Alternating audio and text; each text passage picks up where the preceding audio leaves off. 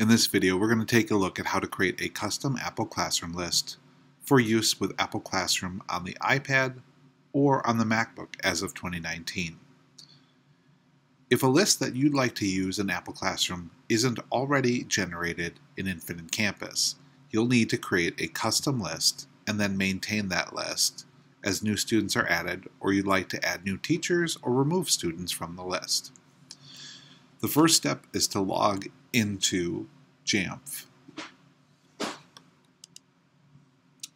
Once you're in JAMF, using the username and password provided on our protected website, you'll click on Devices.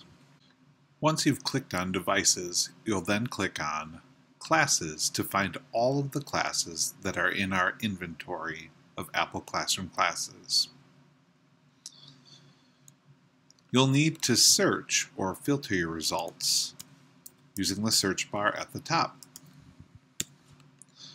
When you find the class that you'd like to edit, click on it. And here you can see General Overview. For instance, we see that there are 24 students and 1 teacher. In this case, I'm going to edit the teachers. I'm going to click Edit on the bottom right. If I'm looking to remove somebody from the course, I simply uncheck here. If I'm looking to add somebody to the course, I check.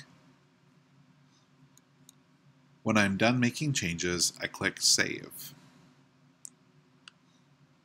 Now, within a short time, those changes will be made to the Apple Classroom classes, and you'll be able to start using this custom list on your iPad or on your MacBook.